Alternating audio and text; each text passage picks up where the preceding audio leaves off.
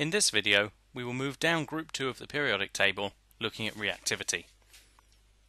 The first metal in group 2 is beryllium, which is highly toxic and unreactive to either water or steam.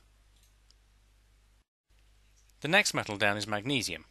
Magnesium reacts very slowly with cold water, but does react with steam, which we can see here.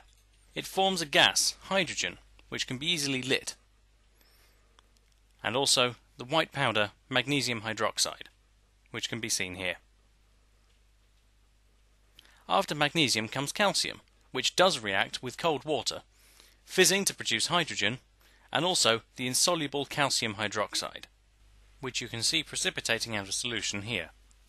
We can demonstrate the production of calcium hydroxide by putting some calcium in universal indicator solution.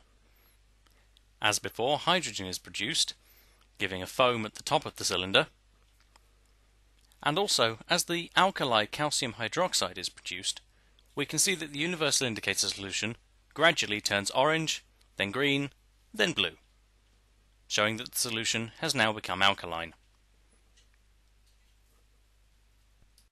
If we continue down group 2, we find strontium.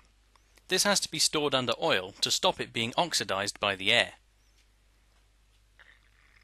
The oil on the strontium causes the reaction to begin slowly, but gradually it picks up, and we can see that the strontium is reacting vigorously with the cold water.